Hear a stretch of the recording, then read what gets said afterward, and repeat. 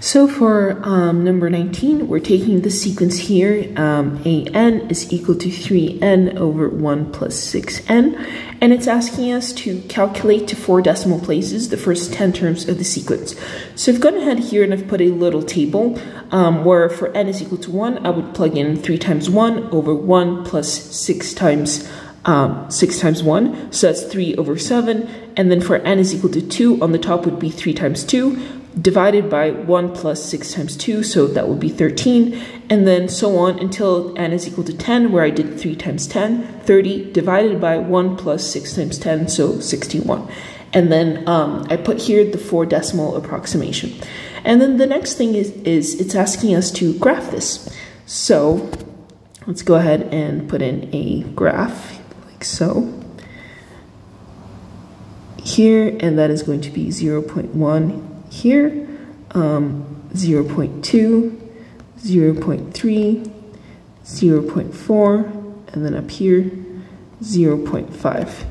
And then we're going to have 1, 2, 3, 4, 5, 6, 7, 8, 9, 10. So on this axis, we have our value of n, and over here we have the an, the value when we plug in n. So let's plot that in. So for the first, for n is equal to 1, we have 0.42, so that is very close to 0.4. And then for number 2, we have 0.46, so that is above. For number 3, we have 0.47, so slightly higher. For number 4, we have 0.48, so higher still. For 5, we have 4.839, slightly higher. For 6, 4.865, so these are so close to each other that it will be barely perceptible. Actually, this maybe should be a little lower, yeah. That's for number 6. For number 7, 0.4884, same thing. For number 8 as well. And actually it looks like it has gone over that line. It shouldn't have. For number 9, we have 0.49, so nearly almost at 0.5. So nearly here. And for number 10, also nearly there. So I had to draw smaller and smaller dots so that we could see where they were heading to. And so we can see that the limit is, as we add n's, they're getting closer and closer to this value right here, right? 0.5.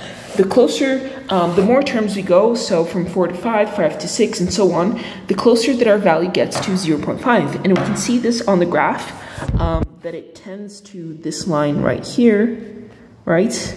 The more that we add n terms, we can also see it from the table, that these values are getting closer and closer to 0.5. So that is our guess, but now we have to prove it, right? So we're going to go the limit of 3n over 1 plus 6n as n approaches infinity. And to do this, we're going to divide everything by n. So this is the limit as n approaches infinity of 3 over 1 plus 3, that should be 1 over n plus 6. So all I did was I divided the top and the bottom by 1 over n, right? Maybe I should have put here 1 over n and then times over. I should make this explicit, yeah, 1 over n. And the reason that we do this is so that we can look at the contributions of each part, because we can see here that the limit of the top, well, it's just going to be 3. And then what about the bottom? Well, 1 over n, this is going to be the limit of, as n goes to infinity, of 1 over a really big number. Well, that's just going to go to 0, right? Because 1 divided by, say, a billion, that's going to be really, really close to 0. Plus, well, the limit of 6 is just 6. And so this is 3 over 6, which is 1/2. So as we suspected, the limit of this sequence here, as n gets larger, the value gets closer and closer to 1/2.